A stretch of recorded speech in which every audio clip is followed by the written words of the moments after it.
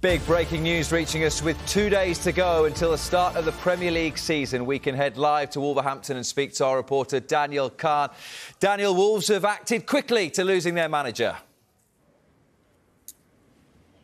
Yes, they have, Rob. 24 hours after Julen Lopetegui left the club, they've announced their new head coach, and it is Gary O'Neill. The news we've been bringing you over the last 24 hours. O'Neill joins the club on a 3-year contract as the new head coach. Of course, he spent last season at Bournemouth. They were favourites to be relegated, but he kept them up after, first of all, being the interim head coach, then taking the job on a permanent basis. He, of course, left in June, and now he is the new Wolves manager. As I mentioned, after Julen Lopetegui left the club yesterday night. Let's hear from the club now. They've just released a statement, and this is what Sporting Director Matt Hobbs has had to say. He said, "We're delighted to welcome Gary to the club. He's a highly motivated young coach with strong principles and very well thought of by everyone he has worked with. And we're excited to see what he can achieve together at Wolves. Our players have shown their quality during pre-season, and I believe Gary and his team will continue to coach and improve them and will have success working with this group. Everyone at Wolves is looking forward to welcoming Gary, offering their full support and working collaboratively to help the club to keep pushing forward together."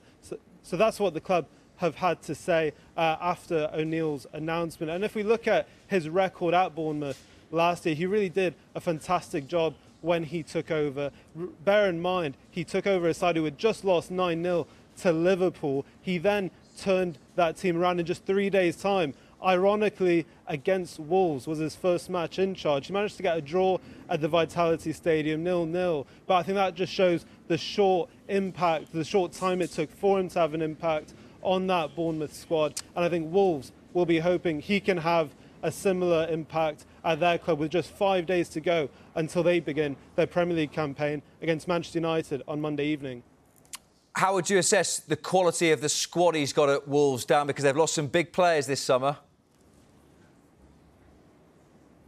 Yeah, absolutely, Rob. I think a lot of the discussion with Julen Lopetegui this summer, as well as Wolves, has been around the outgoings from the squad. When you look at former captain Ruben Neves, Nathan Collins, as well as Raul Jimenez, all leaving the club, being sold this summer to raise funds.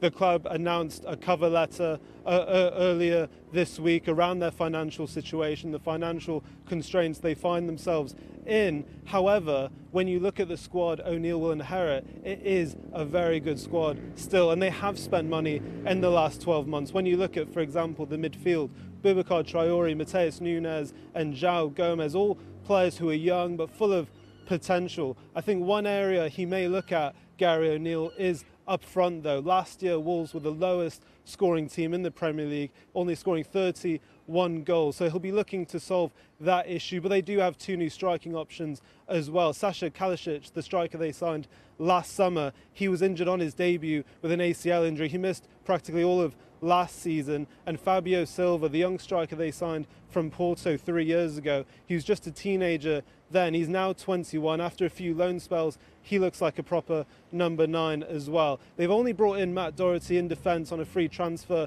this summer, and I'm sure O'Neill will look to add a few transfers into that squad if he can. You mentioned that it was Manchester United first up, live on Sky next Monday. Dan, what about the rest of the start to the season for Wolves?